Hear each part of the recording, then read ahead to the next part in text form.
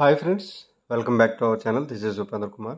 So ఈరోజు మనం చెప్పుకోబోయే టాపిక్ డైనమిక్స్ ఆఫ్ మెషినరీ డిఓఎంలో ఒక ప్రాబ్లం మనం సాల్వ్ చేసుకుందాం. సో అది మనకి ఫ్రిక్షన్ బేస్డ్ ప్రాబ్లం బేరింగ్స్లో. సో ఇక్కడ ఈ ప్రాబ్లం వచ్చేసరికి నవంబర్ 2016లో ఇవ్వడం జరిగింది. సో ఇలాంటి టైప్స్ రెగ్యులర్గా ఇస్తూ ఉన్నారు. సో అందుకోసమే ఈరోజు మనం ఈ ప్రాబ్లం సాల్వ్ చేసుకుందాము. A conical pivot bearing 150 mm in diameter has a cone angle of 120 degrees. ఒక కోనికల్ పివోట్ బేరింగ్ ఉంది. Okay, so conical pivot bearing అంటే మనకి యాక్చువల్గా ఇలా కోన్ షేప్లో ఉంటుంది. సో మనకి ఇలా సర్ఫేస్లో ఓకే, సో మనకి ఇది షాఫ్ట్ ఇలా రొటేట్ అవుతూ ఉంటుంది అనమాట మనకి. సో ఇది కోన్ షేప్. ఓకే, సో దీని యొక్క డయామీటర్ వచ్చేసరికి మనకి 150 mm ఇచ్చారు. ఓకే, అండ్ ఇక్కడ ఈ యాంగిల్ ఏదైతే ఉందో ఇది కోన్ యాంగిల్ అంటారు. సో ఇది మనకి 2α అంటారు. సో 2α ఈక్వల్ టు మనకి ఎంత ఇచ్చారు, 120 degrees ఇచ్చారు. ఓకే, సో అయినప్పుడు if the shaft supports an axial load of 20 kN. So ఈ షాఫ్ట్ అనేది దీనిపైన 20 kN లోడ్ ఉన్నప్పుడు, అంటే దీని మీద ఇలా ప్రెస్ చేస్తున్నప్పుడు కోఎఫిషియంట్ ఆఫ్ ఫ్రిక్షన్ వచ్చేసరికి 0.03. ఓకే, సో ఈ షాఫ్ట్ మీద లోడ్ ఉన్నప్పుడు అక్కడ కోఎఫిషియంట్ ఆఫ్ ఫ్రిక్షన్ ఎంత, 0.03 అయినప్పుడు ఏం కనుక్కోమంటున్నారు అంటే find the power last. So ఎంత పవర్ లాస్ అయిపోయింది డ్యూ టు ఫ్రిక్షన్ వల్ల. Okay, so when the shaft rotates at 200 RPM, ఈ షాఫ్ట్ అనేది మనకి ఎంత స్పీడ్తో తిరుగుతుంది, n ఈక్వల్ టు 200 RPMతో తిరుగుతుంది. ఓకే, సో ఒక షాఫ్ట్ 200 RPMతో తిరుగుతూ దానిపైన 20 kN లోడ్ ఉన్నప్పుడు ఇక్కడ ఈ ఫ్రిక్షన్ 0.03 ఉన్నప్పుడు ఎంత పవర్ మనం లాస్ అవుతాము మనం కనుక్కోవాలి.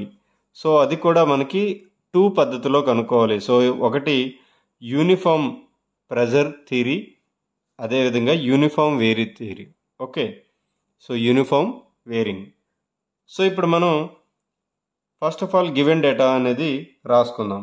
Okay, so diameter of the shaft, dia of shaft అంతా మనకి 150 mm. ఓకే, సో దీన్ని మనం మీటర్స్లో కన్వర్ట్ చేసుకుంటే 0.15 మీటర్స్. సో దీనికి డయామీటర్ ఉంది కదా, సో దాన్ని మనం రేడియస్ ఆఫ్ షాఫ్ట్ మనం రాసుకుందాం. రేడియస్ ఆఫ్ షాఫ్ట్, సో ఇది R, సో ఇది D.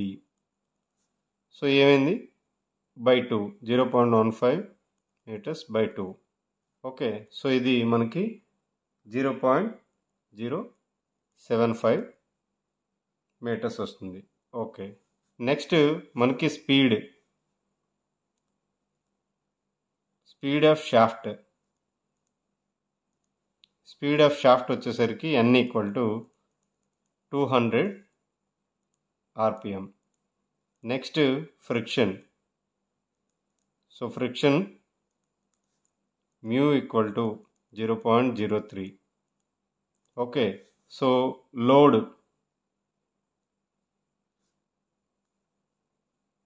Axial load, so axial load equal to 20 kN. Okay, so 20 kN మనం న్యూటన్స్లో మార్చుకుంటే 20,000 న్యూటన్స్. సో ఇక్కడికి ఏదైతే ఇక్కడ ఇచ్చారో అవన్నీ కూడా మనం ఇక్కడికి రాసుకున్నాం. ఓకే, సో మనకి జనరల్గా పవర్ లాస్ట్ ఫార్ములా ఏంటి అంటే P equal to 25NT/60.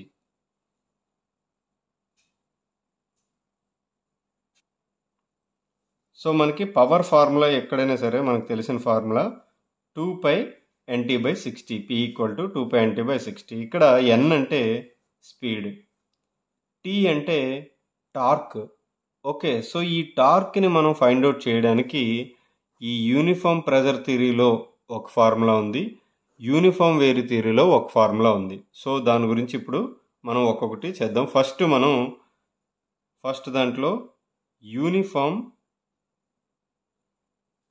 Pressure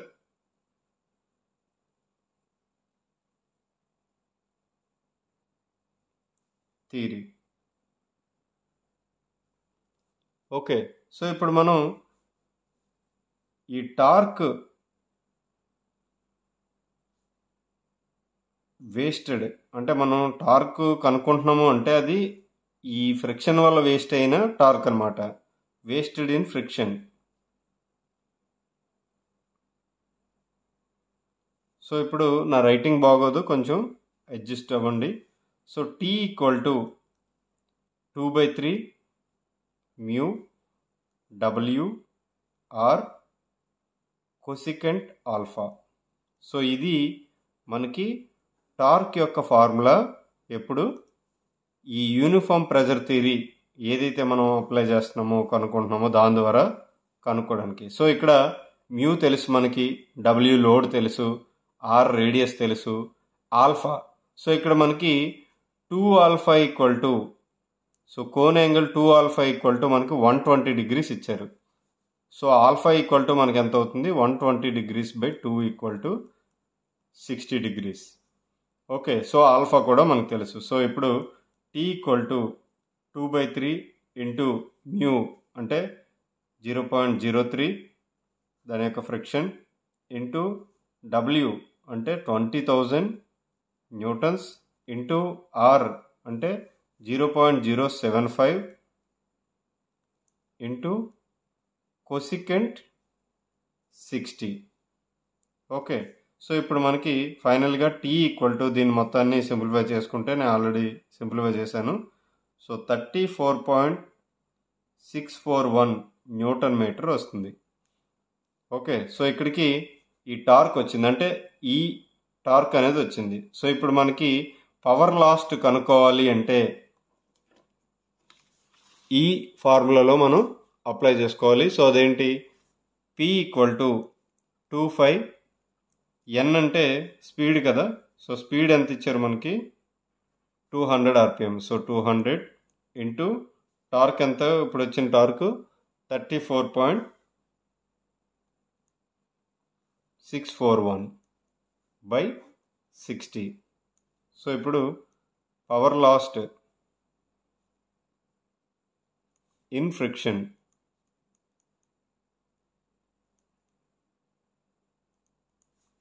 P equal to, so దీని వాల్యూ ఎంత మనకి 725.520 వాట్స్. ఓకే, సో ఇది యూనిఫామ్ ప్రెజర్ థియరీ ద్వారా వచ్చిన పవర్ లాస్ట్. ఈ ఫ్రిక్షన్ వల్ల మనం అంత పవర్ను లాస్ అయిపోయాము. సో ఇప్పుడు సెకండ్ తీసుకున్నట్లయితే uniform wear theory. Okay, so uniform wear theory, ఇందులో మనకి ఓన్లీ సేమ్ ఫార్ములా వస్తుంది, 25 NT/60. కానీ ఈ టీ మనం మాత్రం వేరొక ఫార్ములాతో ఇందులో ఫైండ్ అవుట్ చేస్తాం. అదేంటి అంటే torque 1/2 mu WR into cosecant alpha. Okay, so ఇప్పుడు మనం చూసుకున్నట్లయితే మనకి మ్యూ తెలుసు, డబ్ల్యూ తెలుసు, ఆర్ తెలుసు, ఆల్ఫా తెలుసు. సో సబ్స్టిట్యూట్ చేస్తే 1/2 into 0.03 into 20,000 into are value 0.075 into cosecant alpha అంటే కొసికెంట్ 60. ఓకే, సో ఇప్పుడు దీన్ని మనం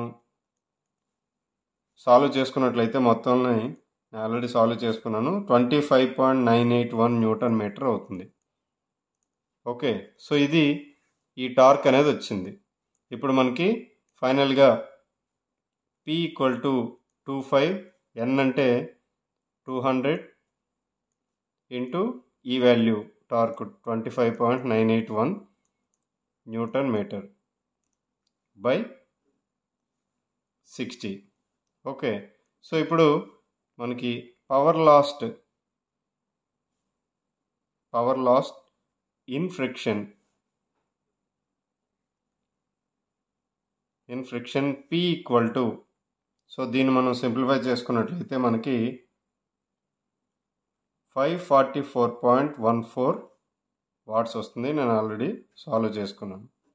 సో ఇలా మనం రెండు థియరీల ప్రకారం ఓకే ఒక కోనికల్ పివోట్ బేరింగ్ యొక్క ఫ్రిక్షన్లో ఎంత లాస్ అవుతుంది అనేది మనం కనుక్కోవచ్చు. సో మీకు అర్థమైందని అనుకుంటున్నాను. ఏమైనా డౌట్స్ ఉంటే అడగండి. మా ఛానల్ సబ్స్క్రైబ్ చేసుకోండి. మన ఛానల్లో 1200+ వీడియోస్ ఉన్నాయి. అవన్నీ కూడా technical videos as well as safety videos, అవన్నీ కూడా చూడండి. అండ్ మన యూట్యూబ్ ఛానల్కి టెలిగ్రామ్ గ్రూప్ ఉంది, డిస్క్రిప్షన్లో లింక్ ఇస్తాము. దాని ద్వారా మన గ్రూప్లో జాయిన్ అవ్వచ్చు, రెగ్యులర్ అప్డేట్స్ అనేవి మీరు పొందొచ్చు.